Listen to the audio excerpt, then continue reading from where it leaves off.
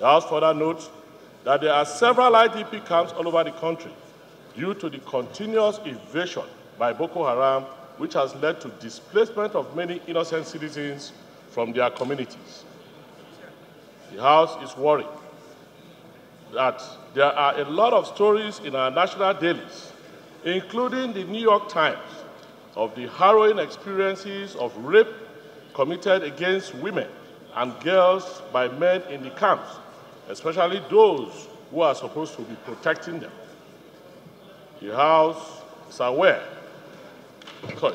further worried that the stories are the same in all the camps across the country, namely rape, sex for food and materials, rampant pregnancy and abandonment of young mothers and their children.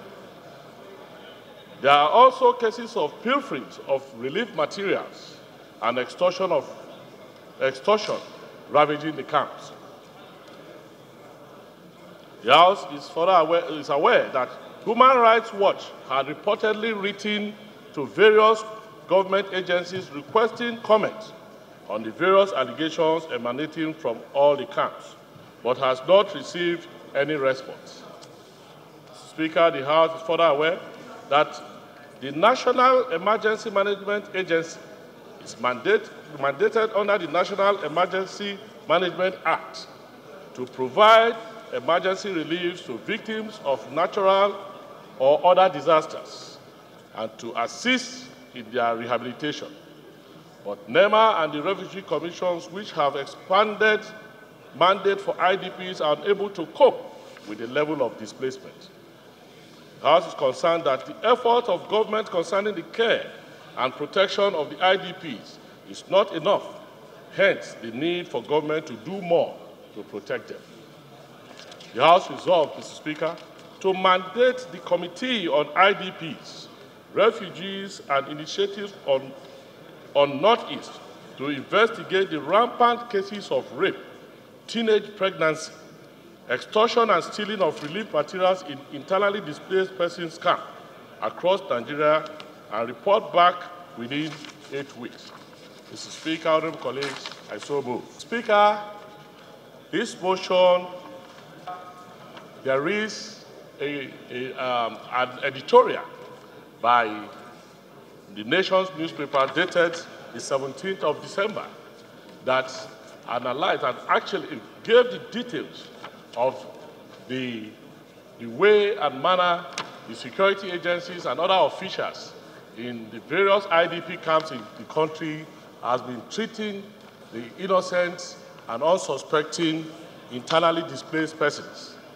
Mr. Speaker, the essence of the security agencies in this camp is essentially to protect the already vulnerable people that are in these camps. But there has been a lot of reports coming out of these camps, which to me, and I believe by extension to members of this hallowed chamber, that it is not good for these security agencies to continue in that manner, in a situation whereby young girls that are already vulnerable, that ran away from their various homes or communities for fear of being killed or harmed, run into safety in these camps to be molested, to be raped. As a matter of fact, some of them have contracted AIDS or HIV. So for us, or to me, I believe this is wickedness on the part of those officials. And again, Mr. Speaker, honorable colleagues, there have been several reports that even the relief materials that have been extended to them, at least to live life, to get some kind of succor, don't even get to them.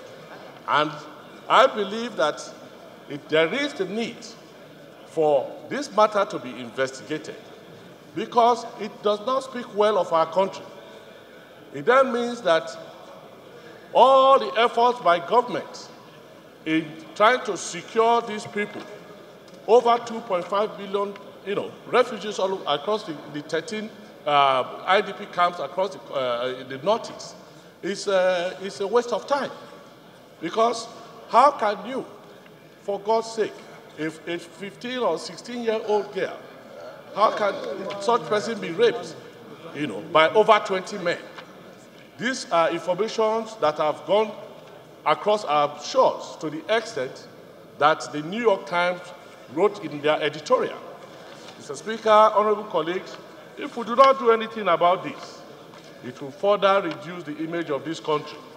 And I believe that this House has the power, we have that authority to investigate this matter, and that those that are involved, if those children or those people in the IDP camps can point fingers, those that are involved should be brought to book to serve as a deterrent to other members of the security forces that are manning these camps.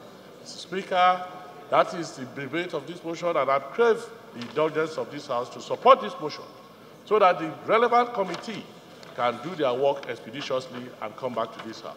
I so submit, Mr. Speaker. Say aye. Those against it, say nay. Ayes have it.